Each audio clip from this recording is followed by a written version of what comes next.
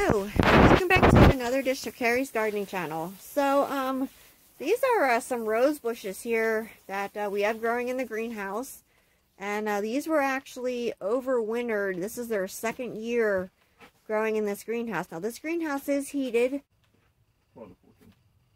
so we run our lights for 12 to 14 hours a day, and you can see here they look beautiful, really nice healthy growth on them. Now, a few things that you want to watch out for when you're growing rose bushes in a greenhouse is you want to watch out for whiteflies, which we're using yellow sticky traps to control them. And I'll have a link down in the description for sticky traps that we use. And you also want to look out for aphids. And you want to make sure that you don't let your soil get too dry where you develop an issue with spider mites. And spider mites will have all kind of webbing and stuff on there. But you can see here how nice these look. We did have a problem with spider mites earlier. Yeah, we did. And whiteflies. Yeah. So any bad canes that are in there, you want to go ahead and take a clean, sterile pair of pruners and cut that out.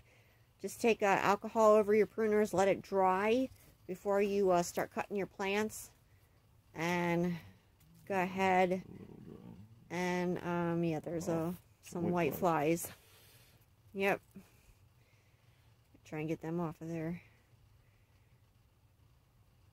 And go ahead to sterilize your pruners. Take some alcohol, clean your pruners with them, let them dry before you make all of your cuts on your plants, and that'll help prevent any spread of viruses and plant diseases. I was wondering where they were coming from. I found it.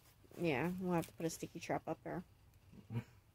Yeah, we got quite a bit of sticky traps, but just ordered 300 or 900 more, or 90 more. 90 more sticky traps. Okay. So you want to keep your soil on your roses moist, but you don't want it soggy.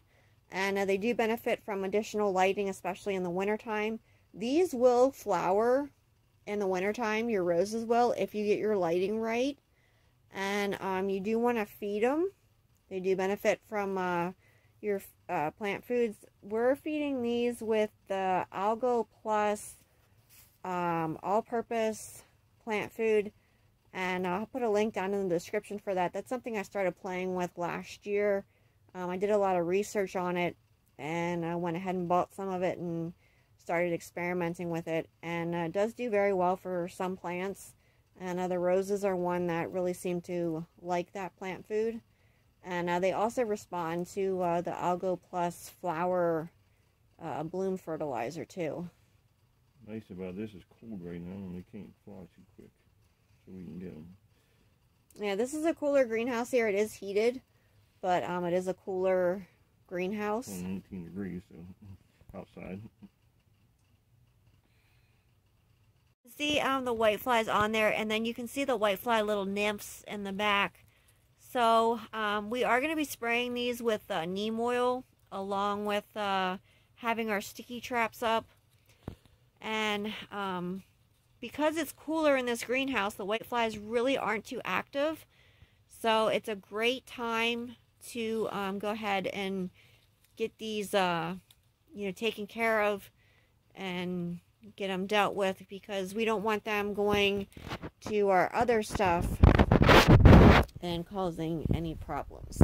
They were really. So these here are planted in Miracle-Gro all-purpose potting mix, and that's the soil that they're growing in there.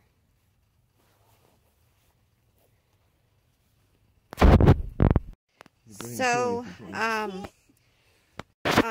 the middle one here, we're going to get this one here watered. And when it got real cold out and real cold in the greenhouse, our water wand actually cracked because it froze. Even though the greenhouse is heated, it still cracked the thing and froze it because that's how cold it got. Should we compromise? Yeah. So this one here registered dry on our moisture meter, and I'll put a link down in the description for the moisture meter that we have. And then moisture meters do take a little bit of time to register. So it's not like an instant thing. You want to give it a little bit of time to go ahead and actually register the moisture content of your soil. But if you're dealing with white flies, definitely sticky traps work. Another thing that we did is we were using vacuum cleaner, and we were using those to try and vacuum the white flies as they were flying. This is one of the sticky traps from the greenhouse. You can see all the white flies on it and all different kinds of stuff. Sometimes you will accidentally get a beneficial bug on there, but you know, you probably got over 100 white flies on there easily. I just wanted to give you this quick video here on growing roses in your greenhouse as a greenhouse crop, what to look out for, and a little bit of how to take care of them. Like I said, I am getting new lighting in here. Right now the LED lights are on, but we have the Shanghai LED grow light that we have temporarily turned off because we're in here working. I did order more of those, and I will put those down in the description. I've been using those for many, many years now. That's something that I have found works very well for my plants, and I'm slowly transitioning from my regular LED lights to the LED grow lights, and I'll have a link down in the description for the lights that I'm going to be replacing my other ones with. So if you like my video, please like, comment, subscribe. Please don't forget to hit the little notification button that tells I put a new video on. Also follow me on Twitter. I'll have a link down in the description to my Twitter account. Thank you for watching, and have a nice day. Bye!